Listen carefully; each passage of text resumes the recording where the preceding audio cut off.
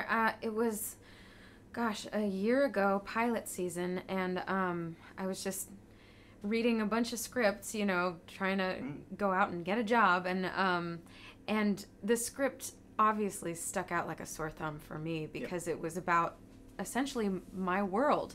You know, it seemed too good to be true to have a show on TV about Broadway. And so I immediately wanted to be a part of it in any way possible. And why is that so rare, do you think, theatre being shown so entirely, so candidly on TV? I don't know. I don't know why.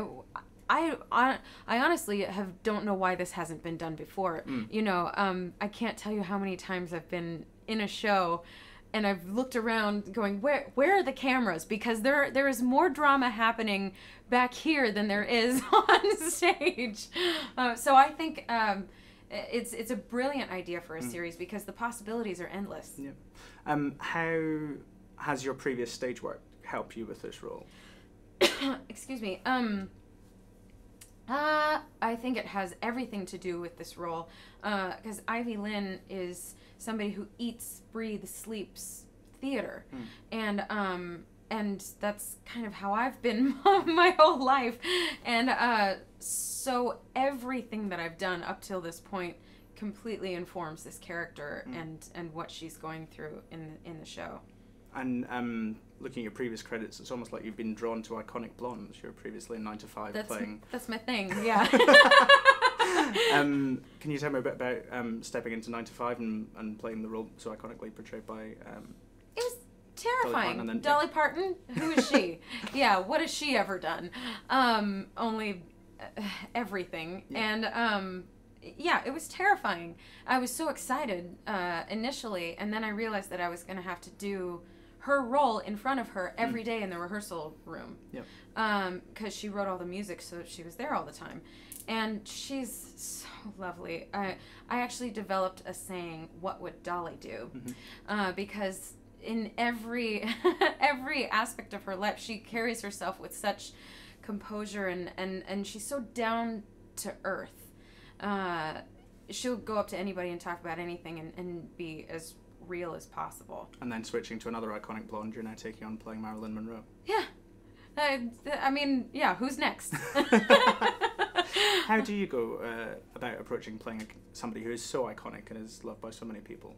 Well, first you have to understand that you're never going to please everybody. You know, people are going to be outraged by something. So I had to come to terms with that. Playing Doralee in 9 to 5 helped me with prepare for that kind of mindset. But I've read almost everything on her, and I continue to read about her because there's so much out there, and there are so many storylines within Smash that parallel her life stories. That whether or not my character is playing Marilyn at the moment, there's something that can be taken from those stories. And then playing Marilyn within the character of playing Ivy, that's asking even more. But it's kind of great because I can hide behind Ivy Lynn a little bit, and I can say, oh well, that's not me playing Marilyn. That's Ivy Lynn playing Marilyn. Because Ivy doesn't exactly have an easy time of it. No, she doesn't. Yeah. I have to say, working with Bernadette Peters, can you tell me a bit about that and having Ivy's mum be played by Bernadette Peters? Well, for me, it was yet another thing about this job it was another dream come true moment, because she was my idol growing up. She's the reason why I wanted to become a performer in the first place, like specifically in musical theater. She's the only person I've ever written a fan letter to. And when they told me she was going to play my mom, you know, she's not just going to be in the show, she's going to play your mother, and you're going to have all these intimate scenes with her, you know. It's unbelievable. And she was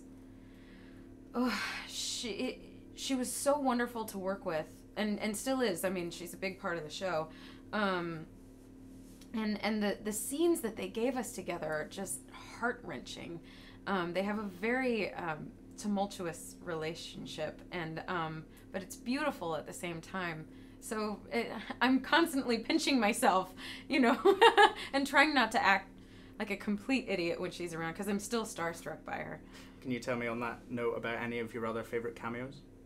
Oh, Smash seems to be littered with the cream of Broadway. Yes, I mean, they're all my friends, you know. It's so great looking around the makeup trailer, or, you know, transportation, and when we're in the vans, and it's all my friends, you know, from that I've either gone to school with, or done community theater with, or done a Broadway show with, you know.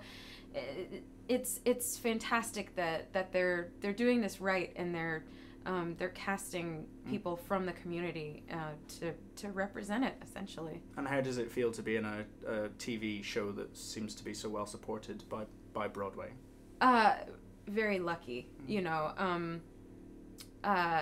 It's an honor to get to represent that community on TV, and I'm so happy that everybody's really rallied around it, and they should. I mean, it's employing everybody, and hopefully it sparks a new kind of love for Broadway, you know, which is needed, in my opinion.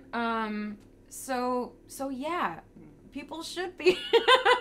This might be jumping ahead a bit, but there's rumours that Bombshell, the show that comes from Smash, will eventually make it onto stage. Do you think that? It's a great rumor, and I'd love to see. I'd love to see the show. Unfortunately, it really does take years to create a musical. And while this would be the most fantastic advertisement for. I mean, right? It's the greatest idea ever. And Marilyn is her life story is the perfect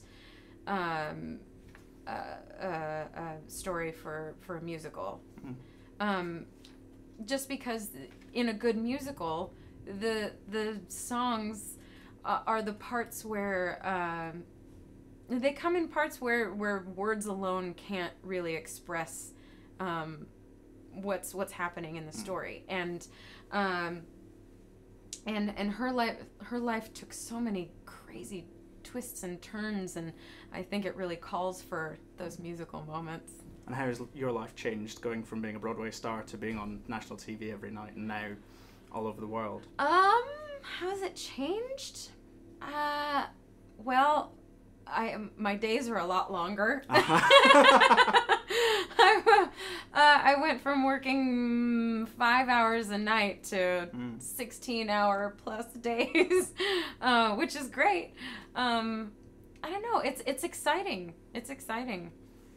Has it changed the type of roles that you're being offered? You're obviously now having to work around filming, but I know you're doing Gentlemen Prefer Blondes shortly. And isn't that exciting? I'm thrilled to get to go do a stage show after all of this. And I believe that Smash is coming back for series 2, and that you've already signed on. Is that correct? Yeah. I believe that by the end of series 1, that will be the show tryout in Boston. But what have we got to look forward to in season 2? I have no idea. I'm just as excited as everybody else, because how they've left it, they really could go a number of different ways. The finale was. I mean, there's such huge cliffhangers for everybody, so I can't wait to find out what happens too. You said you'd seen Matilda, but are there any roles that you'd love to play on the West End, perhaps, instead of Broadway? Oh gosh, I'd just love to do anything. Yeah, it would be a real honor to play here. Miss Trunchbull, perhaps? Oh, I could totally play Mrs. Trunchbull. Miss Trunchbull. Miss Trunchbull. Yeah. Great. I think that's me. I think we're about to be rugby tackled out of my seats. It's been an absolute pleasure. Thank you. Great.